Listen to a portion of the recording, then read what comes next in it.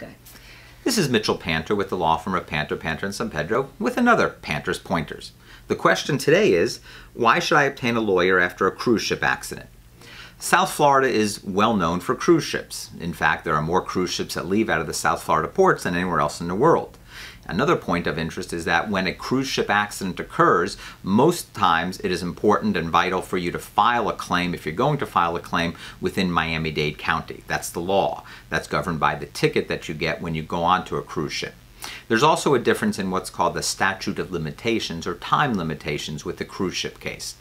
Generally speaking, negligence cases have a 4-year statute of limitations or time limit within which to pursue a claim, but when you're on a cruise ship, it's only 1 year. So time is of the essence, and it's important for you to do something immediately, for instance, providing notice to the cruise lines of your incident.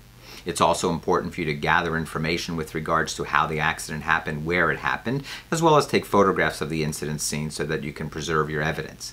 It is important for you to hire a lawyer when you're involved in a cruise ship accident to protect your rights.